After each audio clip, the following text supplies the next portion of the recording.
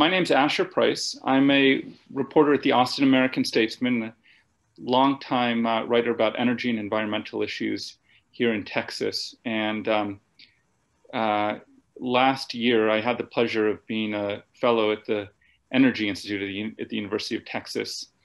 And one of the really wonderful things about the Energy Institute was the people who populated it, including Dr. Carey King. As many of you may know, Carey performs a range of interdisciplinary research on how energy systems interact within the economy and the environment, as well as how our policy and social systems can make decisions and trade-offs among often competing factors. These are real issues and important questions that policymakers are grappling with. And one of the things that really struck me about Carey, who is a Longhorn through and through, he did his undergraduate and doctoral work at UT, is that he's somebody who cares about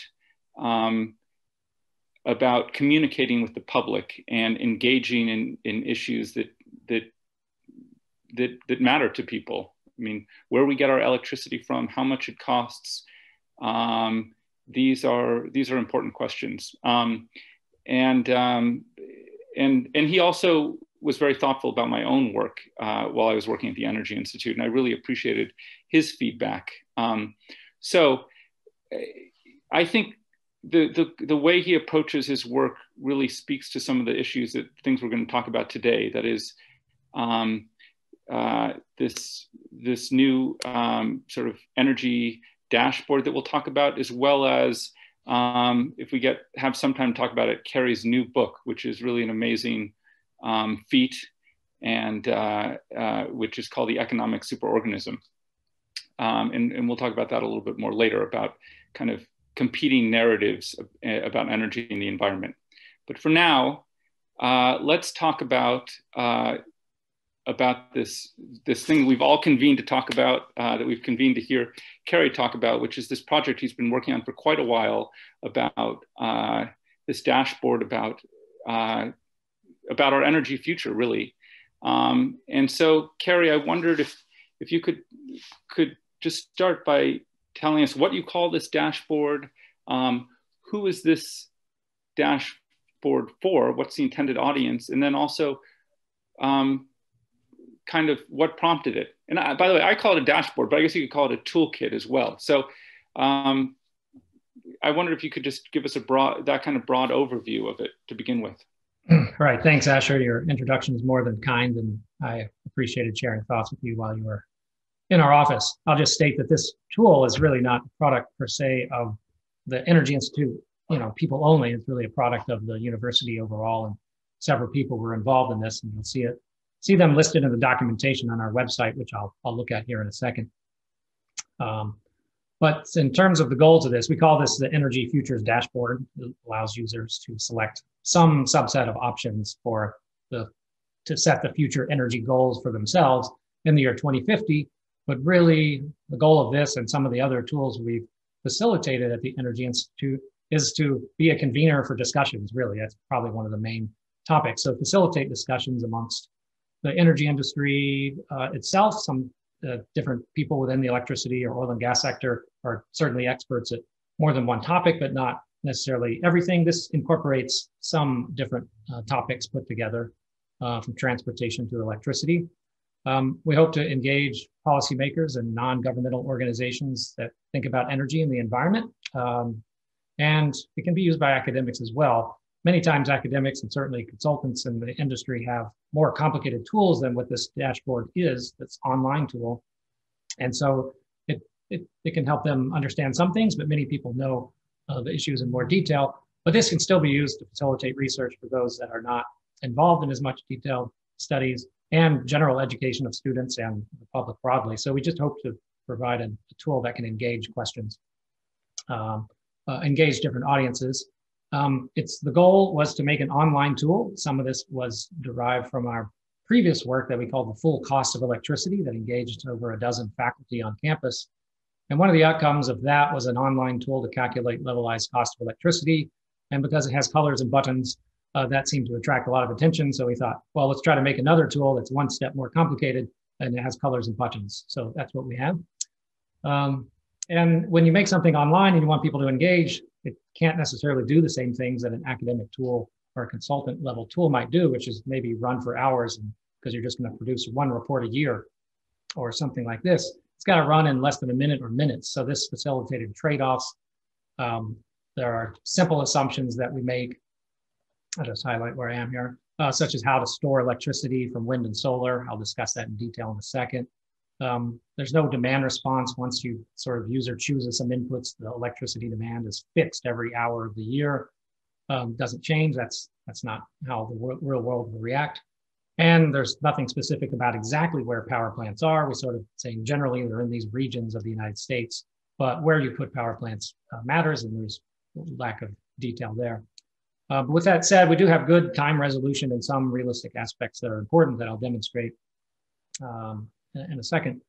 We have hourly resolution for electricity load and demand and patterns. And so these are calibrated to the year 2016 in terms of a weather year so that they all match with weather patterns and load. But we scale these up to 2050. And we have 13 different regions of the country that a user can select to play with the tool.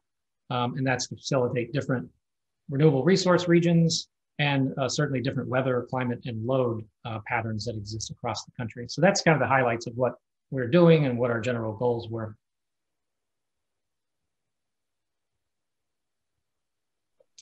Great, thanks for that. And by the way, I should say to the participants, if you have any questions, please don't hesitate to throw them in the Q&A, chat section. I can take a look at those as we go on, and we'll definitely also reserve time on the back half for questions from the audience to the extent that people have them. Carey, you used the phrase trade-offs a bunch, and of course there's no such thing as a free lunch, and so I wondered if you could kind of drill down a little bit deeper about how the toolkit tries to examine or illuminate what trade-offs there are, as you recalibrate some of the different variables we're talking about here. And I also want to ask you as a kind of adjacent question is to use another kind of common cliche. Can you ever have your cake and eat it too? I mean, are these inherently trade-offs? Is that one of the lessons of the toolkit, or does the toolkit partly suggest that things might be congruent? That is, in various ways. Can you bring cost of electricity down and tamp down carbon emissions? That kind of thing. So maybe you could anyway tell us a little bit about how this works and what some of the trade-offs are that are involved. Right. So the tool addresses some trade-offs, not everything, but some of them, and I'll go over these now. So I guess I'll speak for another 15 or 20 minutes here, just kind of going over some details of how to understand what the tool does, and then facilitate questions afterwards. So first of all, you can just access the tool via our website, looking at our policy studies and then energy infrastructure of the future. And there are links to the dashboard. There's also a energy.utexas/calculators, which has the 3 calculators that we have for sort of educational purposes and understanding trade-offs of energy. Once you click on the dashboard, you end up with this website here. So this is the interactive website. I'll just go through quickly how it's used here in 1 or 2 minutes, and then show insights that if you were to run the tool many times like we're doing, what kind of insights we might get. So you can select a region of the country. I'm going to go through Texas as an example region, but there's 13 regions. User selects that. On the left side of the tool, the user selects, and I'm just going to give myself the ability to, well, maybe not. The user can select the mix of electricity on the left. So from the major technologies, the percentage of electricity for the year 2050 from these technologies. Second thing the user selects is in the middle on the left is the percentage of light duty vehicles that are driven on electricity versus, say, liquid fuels of petroleum and biofuels.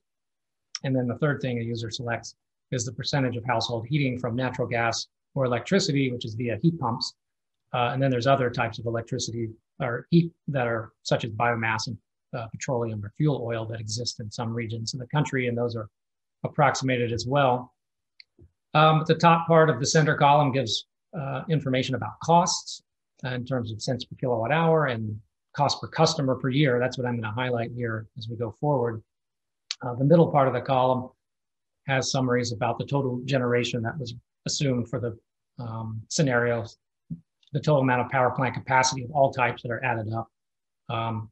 How much of that, or in addition, how much is from electricity storage in one of the examples. So we have two answers here that come up when you calculate the tool. I'm going to highlight what those two answers tell you later. And then there's land use as a trade-off as well. How much land would take for these sets of power plants, which is mostly about wind and solar. On the bottom right are a series of time series charts. There's some that we call the dispatch. So this is an approximation of the hourly dispatch of electricity from different technologies. And you can zoom in on all these charts and you can turn the legends on and off if you just want to look at one of the technologies. For example, here's wind. So this is the hourly generation of wind for representative weeks in the spring, summer, fall, and winter, just to give a feel for that. So this is done for every region. There's three charts that show differences in costs, or the costs associated with the scenario.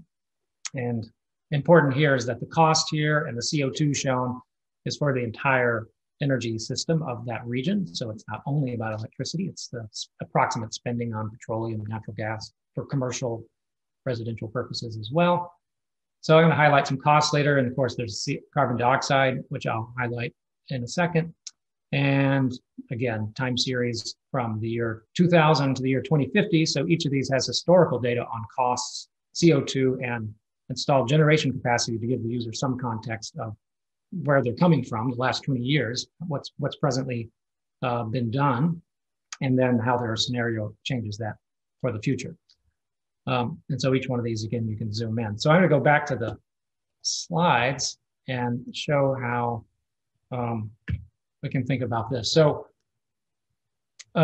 just to highlight, there are two kinds of results that come from the tool when you simulate it. And these two kinds of results are meant to capture some bounding cases. So there's one result that comes from the tool that we are labeled without storage.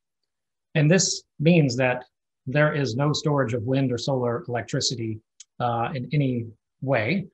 And so in other words, what this means is that if the user selects a high penetration of wind and solar, there are times when you can have more wind and solar generation than the load at that hour. And if this occurs in the user's choices and in the data, then 100% of this excess wind and solar generation is assumed to be curtailed. That is to say, not put onto the electric grid. So that's this without storage case result. Then there's also the with storage case, which is in some sense attempting to be the exact opposite. In this case, there's no curtailment of wind and solar. So any hour that has more wind and solar generation than load at that hour, all of that gets stored and assumed in a battery. For us, we just assume it as a generic characteristic of the lithium-ion battery and costs.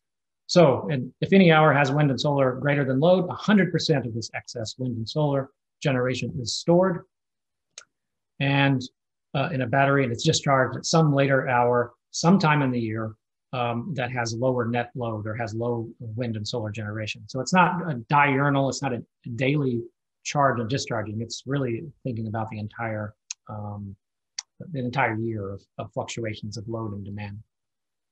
And in reality, something will happen in between. So neither of these are really what will happen. We won't have zero storage, and we won't be probably storing electricity in this way, maybe ever, certainly for a long time. Something will be in between, but this are attempting bounding cases on what might happen. So I'm going to summarize three metrics that are displayed on the tool: the cost of electricity, land use, and carbon dioxide emissions. First is the cost, and this is per residential customer per year. So this is like a cost of service, what somebody on their electric bill might be expected to pay. And I'm going to show a series of these charts here. And so I'm going to spend just a few minutes explaining what this chart is showing you so that we can easily interpret them going forward. So the first thing that this kind of chart will show is that the colors represent electricity generation technologies represented in the scenario that is run by the user. So if you select some percentage generation from wind and solar and natural gas, 50%, 40%, 20%. This represents the representation of that scenario.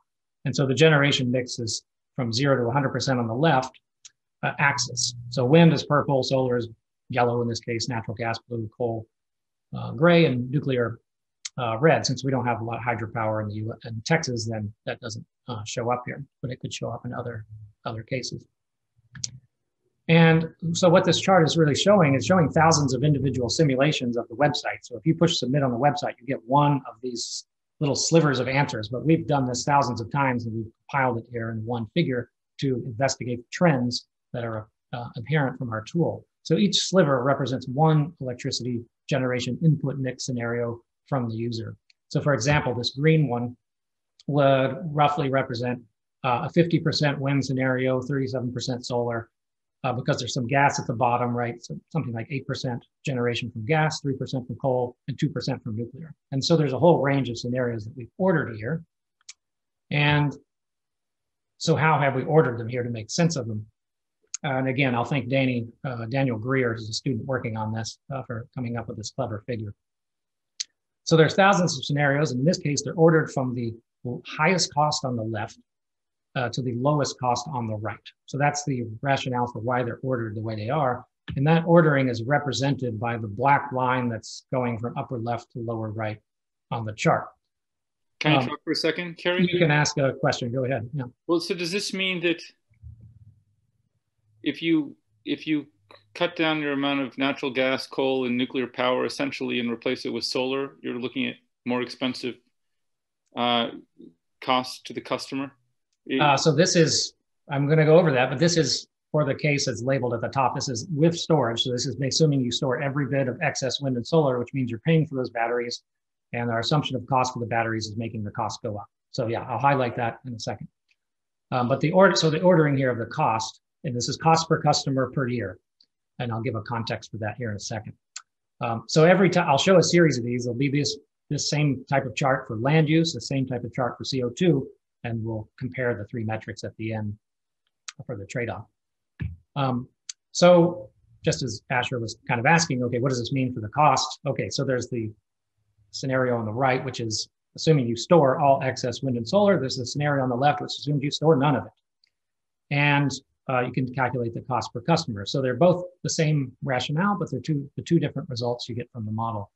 And so the first thing to compare them here, these are the same height just so we can kind of see the detail, but we can squash the one on the left so that, for example, the $40,000 a customer per year is the same height on the screen, on the Y or the vertical direction as the height as the one on the right. So here the black lines are comparable, right? If I draw a horizontal line across here, the cost for the black lines is exactly the same. So let's highlight what Asher was sort of asking in his question. So the historical range of spending on electricity for a household, say in Texas, is something like $1,000 to $2,000 a year. So this is the historical kind of amount of money we're spending. So these black lines clearly go above that. And the tool is there to let the user input what they want. It's not telling you what the lowest cost thing is based upon your goals. It's just telling you, letting you select what you want, and then it's calculating an answer. And in that sense, it's educational, and a person has to interpret the answer. So what about these really high cost scenarios when you have the without storage result? So these high costs are driven by really high penetrations of wind and solar in Texas, and they're essentially driven by increasingly large installed capacity. So you got to install so many solar panels to reach this attempted, say, 50% wind and 50% solar type of scenario that you've just installed so many solar panels to do this. You're getting less and less incremental benefit, and there's just a tremendous amount of capital cost.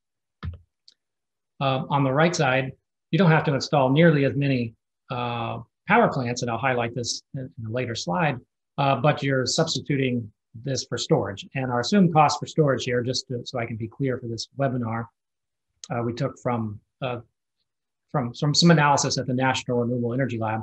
And most of the data behind this tool are informed by the US government data, some of it from the National Renewable Energy Lab and some of it from the Energy Information Administration.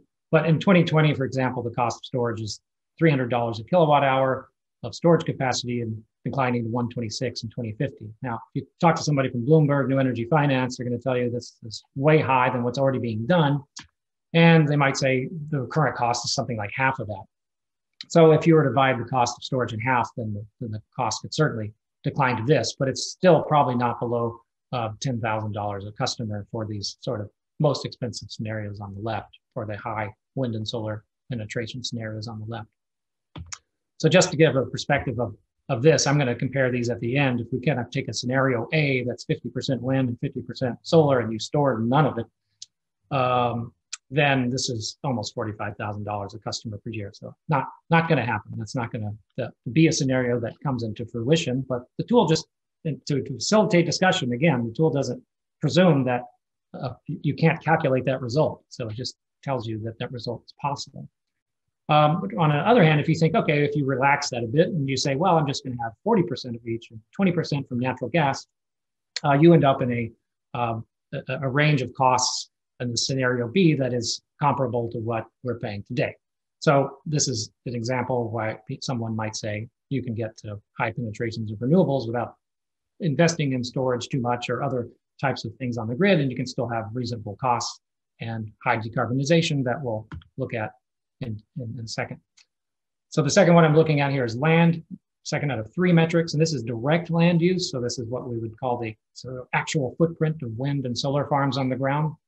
So it's the pads or the clearing of the land where the wind turbine is actually resting or the solar panels actually covering the land, including substations, for example. This does not include, for example, space between wind turbines that you could farm in between, things like this. So this is only this direct land use. And so just as before, on the right, we've got some results. Here, they're not ordered from lowest to least, most cost on the left to the least cost on the right. They're ordered from the most land use on the left, the least land use on the right. And this is a million acres on the right hand axis. And we have the without storage results as well. So we have the same ordering from most land on the left to least land on the right. And just like before, the y-axis of the land use shown here is not the same.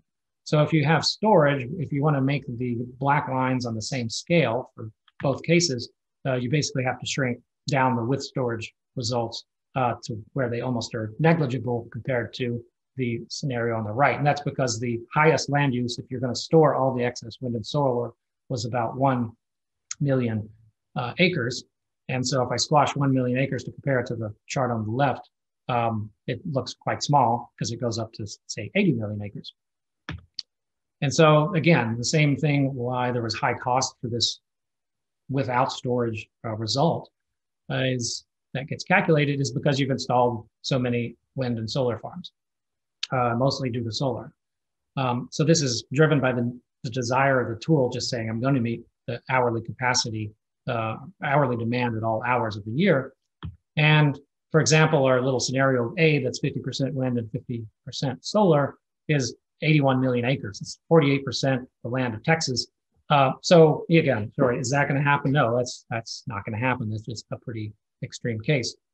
But again, the tool just allows you to calculate that so that you can communicate this information about the need for other technologies. And so what this means is if you look at how much capacity actually gets installed, what I'm showing here on the right is a chart that is on the website. So this is one of the time series charts that you can look at on the website. And it's basically saying, okay, this is 17 million megawatts of capacity, mostly solar panels getting installed. Okay, so that's a very large number.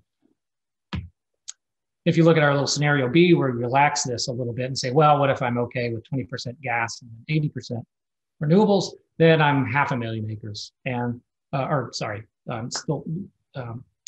500,000 megawatts. So right now in Texas, there's maybe 150, or let's just say 0.15 million megawatts or 150,000 megawatts. And this is something like 2 to 3 times that number. So not totally outlandish and a lower land use and comparable costs from earlier.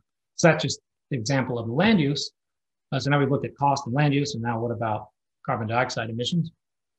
And what I'm showing you here is carbon dioxide emissions cumulative from 2020 to 2050, because the tool goes to 2050.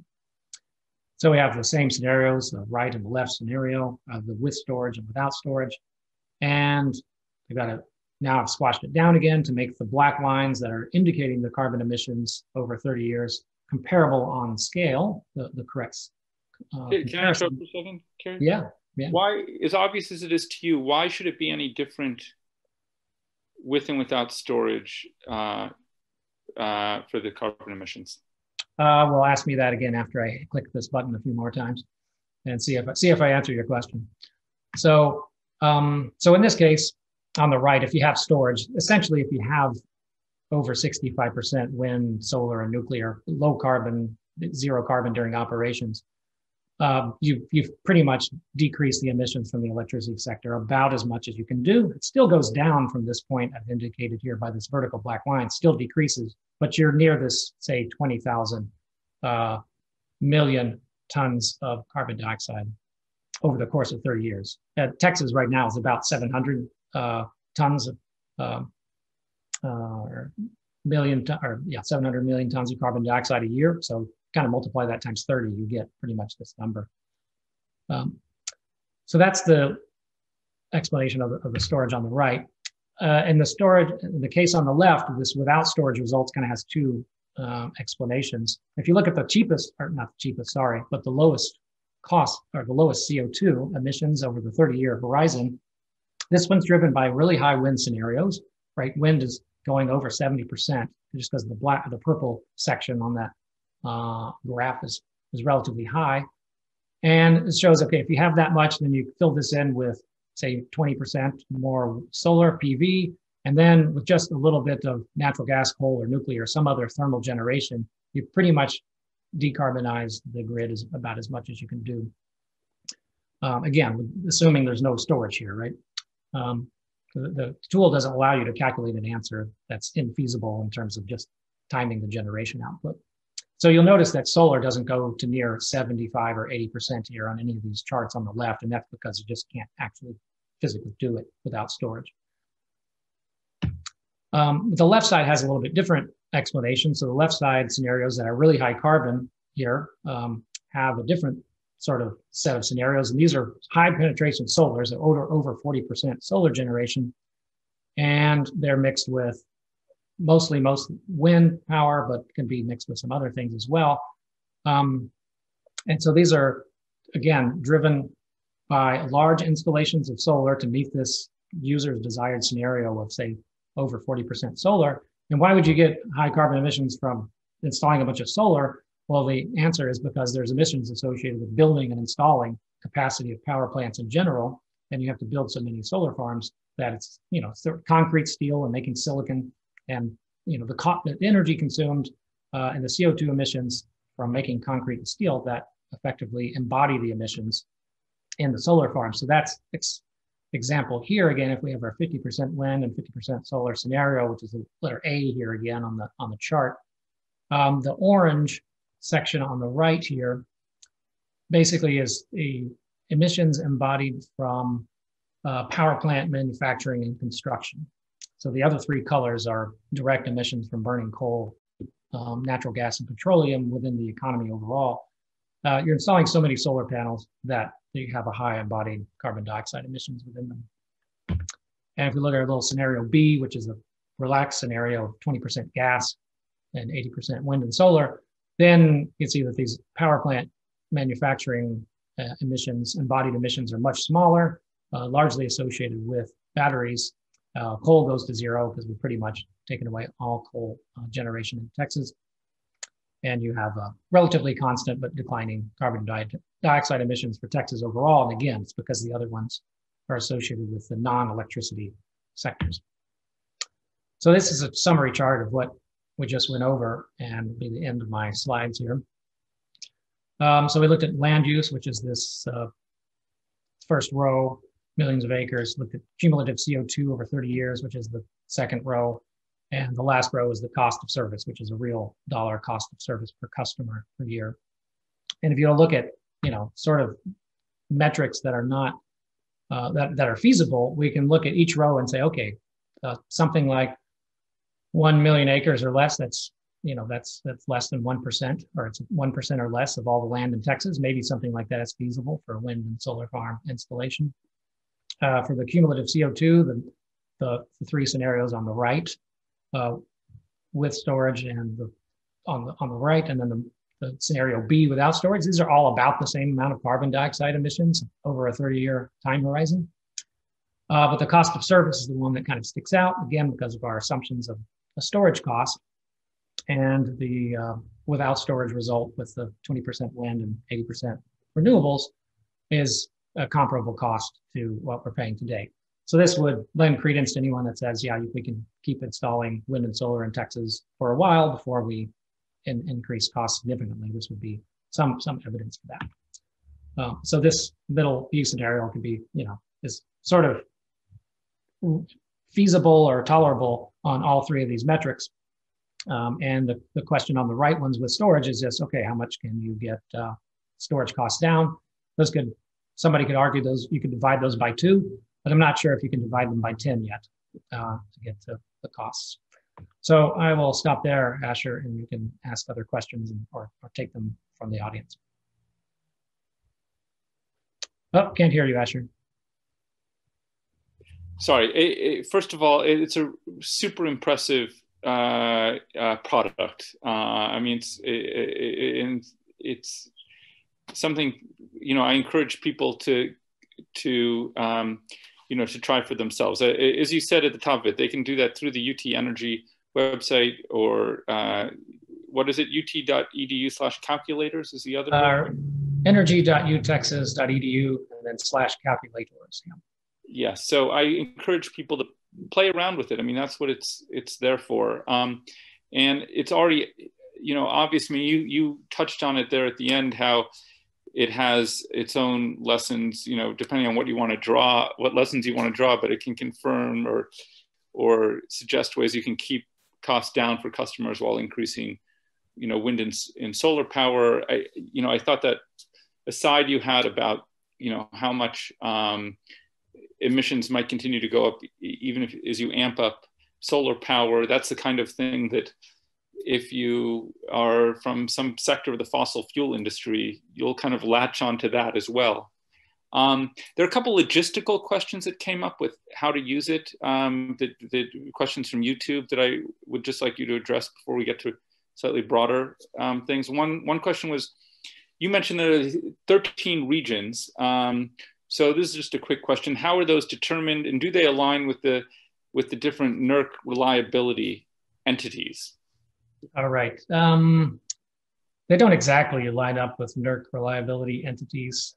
We tried to, I guess, in doing something like this, and again, in the background, we're really integrating data across the entire energy system, not just electricity. So I guess there's no one breakdown that's the easiest.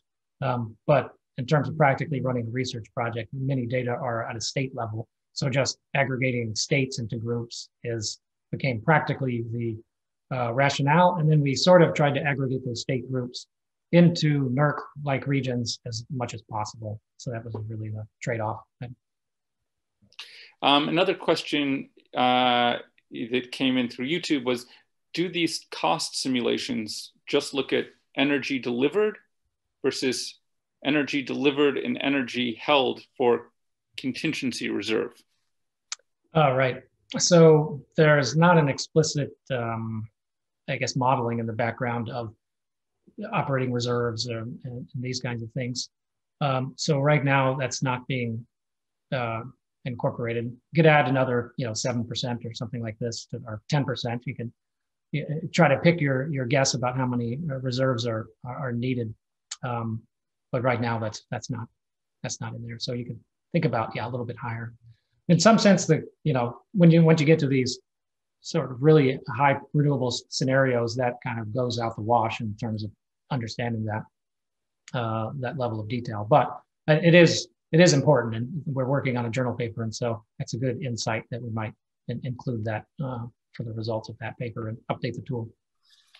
And by the way, again, I want to encourage people you can ask questions through YouTube. You can ask in the Q&A or chat section at the part of the Zoom webinar. And there's one other question that we have here, and then I'll I'll throw a bunch more questions your way. Has anyone done an energy balance on the generation of wind and solar power, says one attendee? And does this include that it does cost energy and CO2 to make solar panels and windmills? I mean, I guess you addressed that in your talk just now, Carey, but if you want to touch on that briefly one more time. A little bit, yeah. So I think this person might be asking a little bit more than what I showed. So in terms of how much energy does it cost to make a solar panel or a wind turbine or any other power plant for that matter? So as this person may know, it's one of my favorite topics of sort of net energy or energy return on investment. I put this into context in my book. But we didn't explicitly do that for energy as part of this tool, but we explicitly took into account those types of studies for the CO2 embodied. And as the question implies, some of the carbon dioxide associated with building and installing power plants is because of the burning of fossil fuels during that process, driving a truck or something like this. So that's in there, but not the energy balance. And, right. So I have a few things I wanted to ask you. One was just putting this all together. Was there anything, and then running these different, simulations over and over again, was there anything that surprised you, or did it essentially confirm, you have, compared to the average person, a vast knowledge about these systems? Did it confirm what you already essentially knew?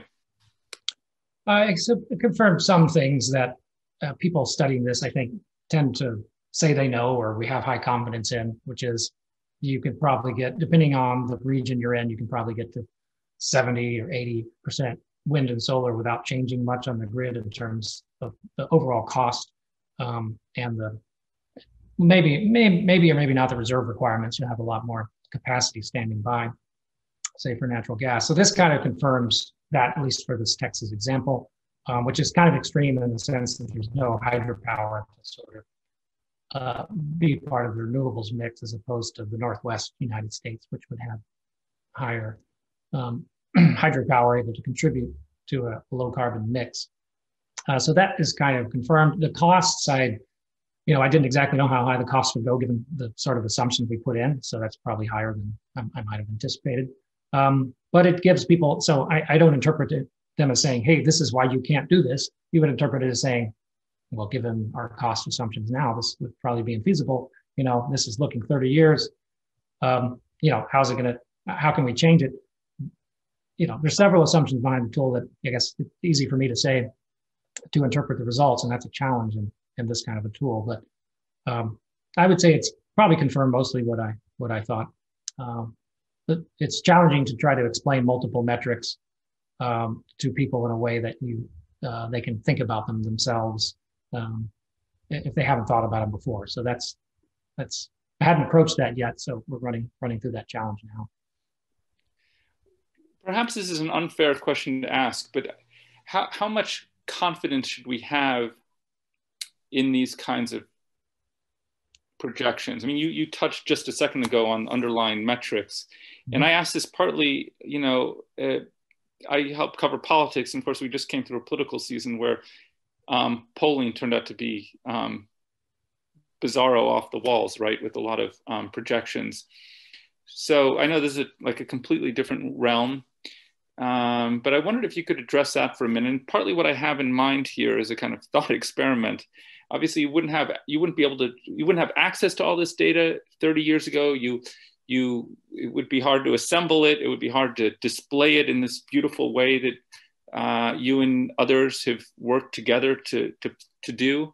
But if you had tried 30 years ago in 1990 to imagine the energy makeup in Texas or other places, if you had, landed on the percentages that they are now, would you get the kind of cost or, carbon, output that you do? In other words, as we change the widgets now, looking at 2050, and these scenarios say, okay, well, if you have this percentage of wind and this percent of solar, et cetera, nuclear power, you're going to get these here are some of the trade-offs and outcomes. how much confidence can we have that's what the lay of the land might look like, or that's how, those are the kinds of costs that we will in fact be associated with this kind of makeup in 30 years. So it's a bit of a garbled question, but I think you got it. Right. I guess so. I guess in terms of 1990, aside from me being in high school, I wouldn't have been able to do this, but it would have been hard to have anything reasonable to say, I think, about the costs of, say, including a mix of wind and solar power and batteries, would have been able to have now. I can't imagine having a very accurate assessment of that in terms of the mix. In terms of the accuracy of this model, it's probably a little bit better than, say, an order of magnitude check. Like, is the number 1, is the number 10, or is it 100 or 1,000? And just, getting the right order of magnitude. It's probably a little bit better than that, but it's not accurate to, say, understand, the difference between 10 million tons of carbon dioxide a year, or even over 30 years, or, the cost of $10 difference on someone's bill. Maybe starting to get to the cost of accurate within the cost of a few $100s a year for a person's bill in future year 2050, something like that. That's really important to a question to ask for something like this, and it's not obvious because the numbers just get displayed how they get displayed, and we try to display them without, I guess, accuracy that we don't claim to understand, but we can probably improve that. People can suggest improvements, certainly. But yeah, anybody's projection it's hard to interpret for a lay person or even experts when they look at someone's, if you read a report and it has some projections out to 2050, and of course we're talking, or Biden's talking about going to zero carbon for the electric grid by 2035. So this doesn't push it to 2035. So that's even faster. So in this sense, this is a relaxed version of what Biden is talking about. The goal is to put the core code open source in the spring as we finalize the sort of journal paper and full documentation. So hopefully for any energy nerds out there, they can run it themselves at a more refined detail. But yeah, understanding the assumptions of anyone's projection in terms of, certainly for economic growth. This is what I touch on in my book about the assumptions that are made behind economic growth models. So I do touch on that a lot more in my book, which is, I guess, a longer. I want to ask you about your book. I'm glad you mentioned that too, because the book, The Economic Superorganism, which I had the pleasure in the fall of last year when I was at the Energy Institute, I had the pleasure of reading bits and pieces of Carey's. Pleasure of being a guinea pig for me. Yes. Book. Yeah. Well, it was great. And it's called The Economic Superorganism. It's available at wherever you like to get your books, and it makes a great stocking stuffer. But it seems to me, the book asks important questions about the competing narratives we tell each other about the relationship of energy and economics.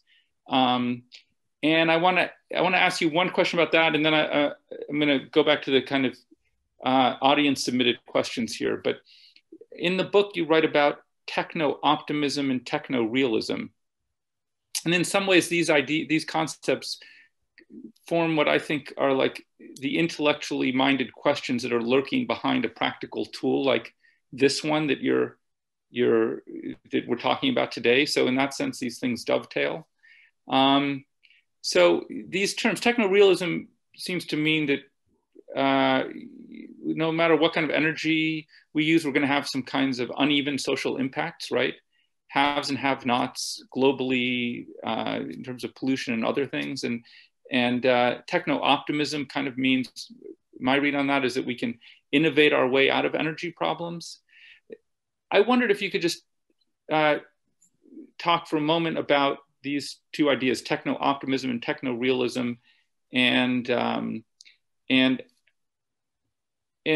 if it's right to think about these kinds of questions being in the background behind a toolkit like this one. Right. A tool like the Energy Futures Dashboard probably has a minimal number of assumptions about techno-optimism, the economic growth. There is an assumption there. We put costs as a comparison to GDP, but we just said, okay, I just assume GDP grows at 2% a year for no reason other than that's the pattern for the last 10 years or so going forward. So there's that assumption in there. That's just something that has to be made if we want to express costs as a fraction of GDP, which I think is important for understanding feedbacks of the energy system in general. So that's pretty ballparky. But yeah, so techno-realism I see as, in some sense, people paying attention to the physical nature of the world and the economy and the constraints that imposes, both in terms of time, like the time it takes to build stuff. If I want to build a million megawatts of solar panels, and I want to install them in 1 year, that's totally different than if I want to install the same number in 10 years. It's literally time. It's really the rate of change of things is what actually matters. And a lot of the book has these two axes, energy and economic narratives. So energy narratives are fossil energy and renewable energy as these sort of caricature cases. And there's plenty of caricature quotes that one can choose from that I put in the book to demonstrate people with those. But to understand why someone chooses the fossil energy narrative, that's why I got into the economic narratives. And for the most part, I think most things we read are in the techno-optimism narrative combined with either fossils or renewables, right? My technology is going to advance and it's going to do what I need it to do to assess carbon emissions or societal ills to some degree. And the book focus, I'm leaning more towards the techno-realism for sure. And it's because I think that certain social trends and economic trends have been affected by constraints on energy resources, and that economists in general don't focus on that, largely because the normal economic training doesn't include sort of the incorporation of physical principles of energy and how you think about what the economy is and how it operates. So that's my research program. But so I found it basically crucial to say, if you think about the Earth as a finite planet and think about correct timing as well as debt, how do you interpret the differences between money and physical flows of things like energy? How do you actually conceptually think about that? And for the people that do, I think in the research that exists out there, I think they have much better explanations of, say, long-term trends in the economy for the last 60 or 70 years, particularly in the US. My favorite example is, wage inequality increasing in the 1970s. And that's exactly when we had a change in energy paradigm with the oil crises and energy consumption per person stopped increasing. So that seems too coincidental to me not to be related. And I focus on that in the book a little bit as well. Well, I really liked reading it, and it was a beautiful synthesis of a lot of things and brought a lot of learning. And again, it's called The Economic Superorganism. If you're on this webinar, you're obviously interested in these kinds of questions. And in a way, Carey's book goes beyond the bounds of this dashboard. It's about all the rippling effects and all the policy discussions and political discussions that go into these kind of competing, often, head kind of butting questions about where we're going to get our energy from.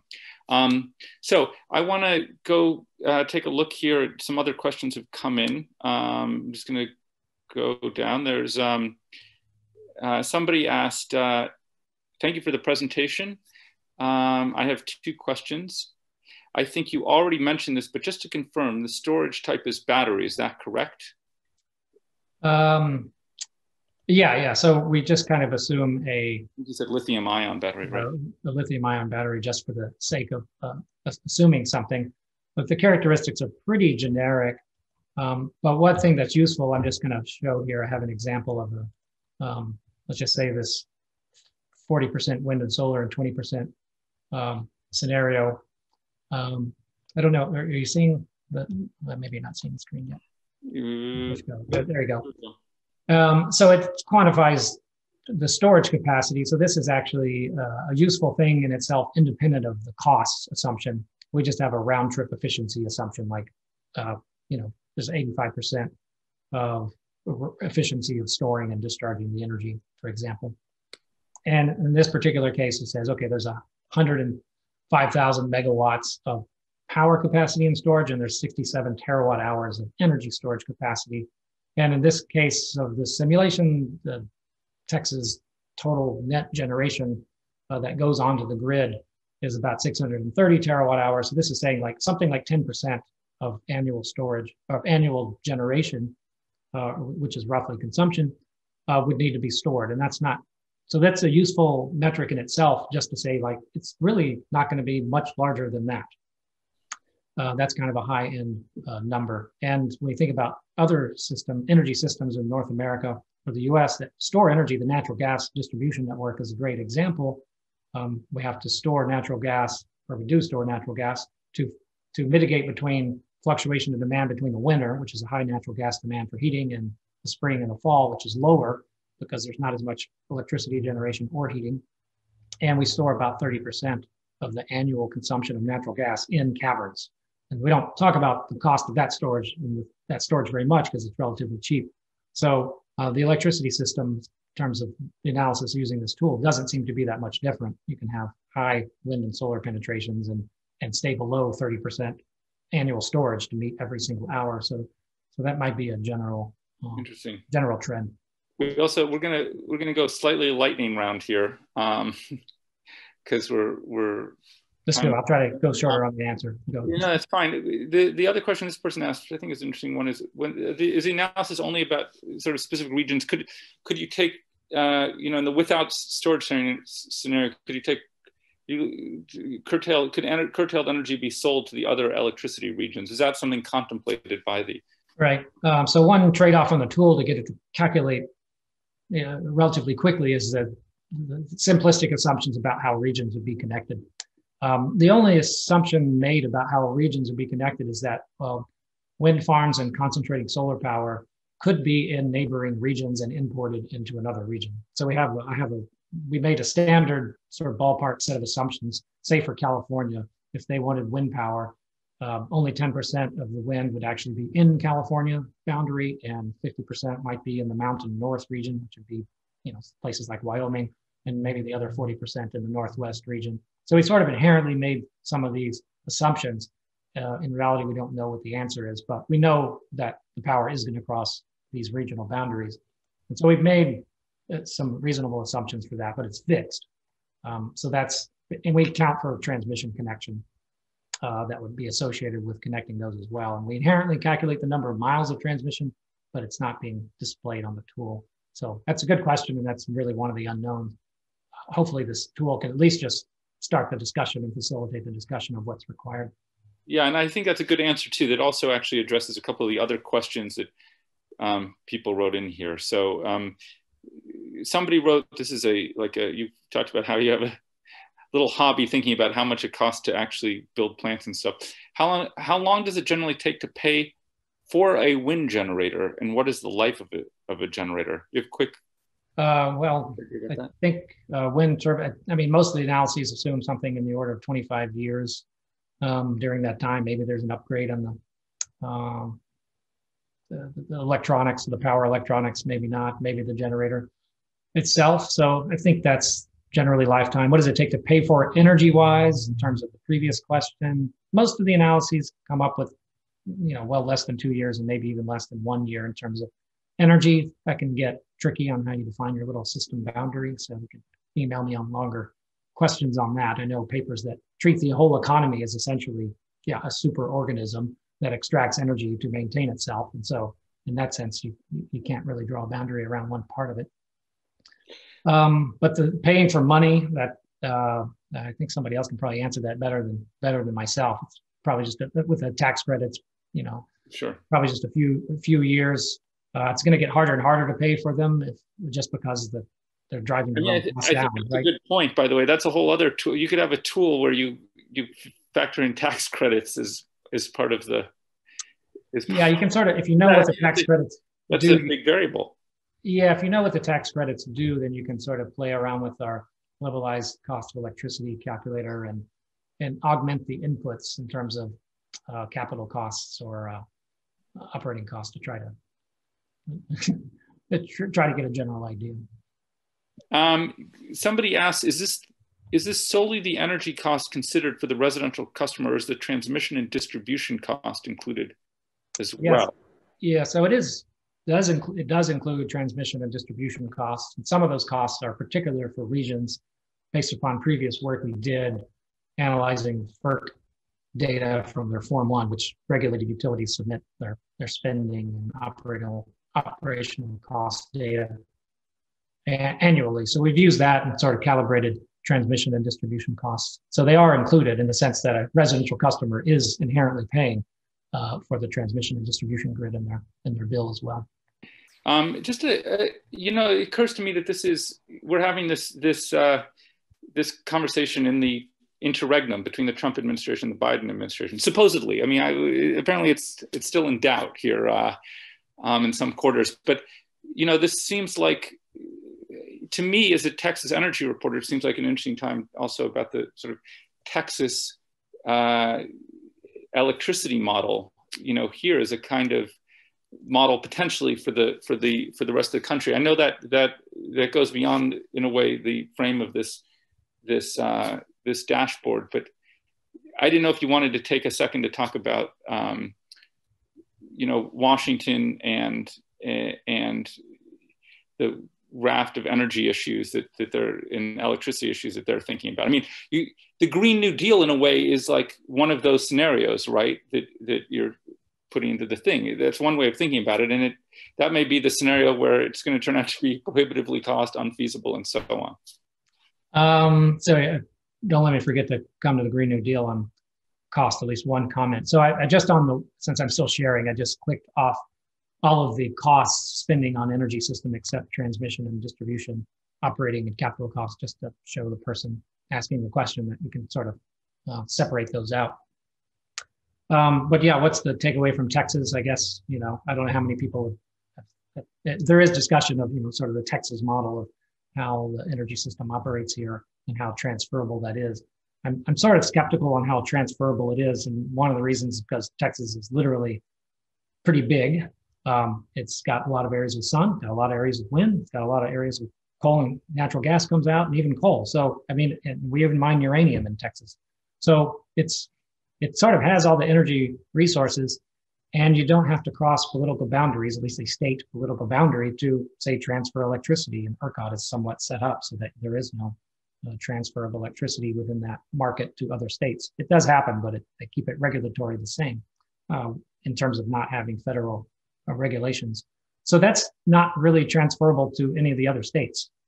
They don't all have the same quantity of resources within their own state boundary. So they have to work across state lines to do things. And that's when it gets complicated. I mean, if we just drew a line down the middle of Texas and we had West Texas as a state, and East or Central Texas, would we have had the competitive renewable energy zone transmission lines that connected, that was a statewide, policy decision made to facilitate wind development in this case.